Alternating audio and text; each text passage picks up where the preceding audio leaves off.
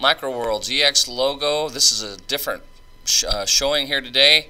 This is May 1st, 2014. This is a student work.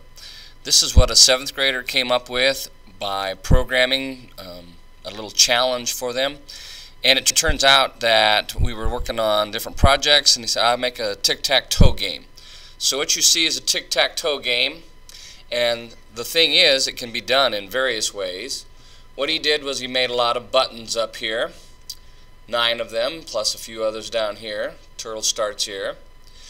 Clear C, clear the screen. Start. It draws 2 3x3 squares, and there's a variety of ways to do this, so this is just his version. You might come up with a different version. Let's say a student wanted to play somebody and wanted to put square 1. Click on square 1. Turtle goes there by set the positioning.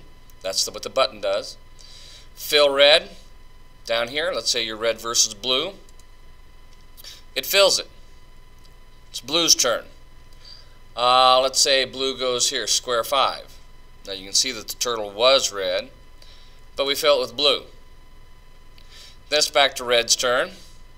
So let's say fill square 4. Oh, it was blue. Got to fill it with red. Let's say we're going to block them with blue. Square 7. Fill blue. Let's see. Red wants to block them, so square 3. Fill red. Blue goes to square 8. Doesn't quite see what's going on. And now, there's a couple troubles. One is, first of all, it looks good, and it works, if the two players are honest. If you don't, you could go back to square 2, click on that, and fill it with blue. No.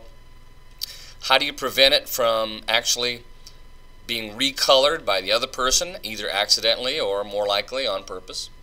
And the second, tougher problem is, how can Logo figure out who won? Like, how could you program it so that this turtle, the computer, would know that this blue won because there's 3 in a row? Now keep in mind, you got 3 in a row, either left and right, up and down, or the 2 diagonals, and you have to constantly check that somehow.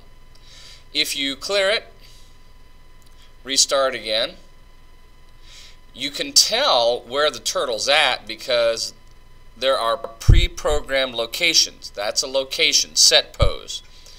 You can move it wherever you want.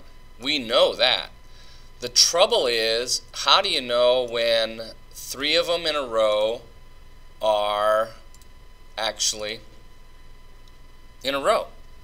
And how can you prevent it so that the next person won't change the color once it's set?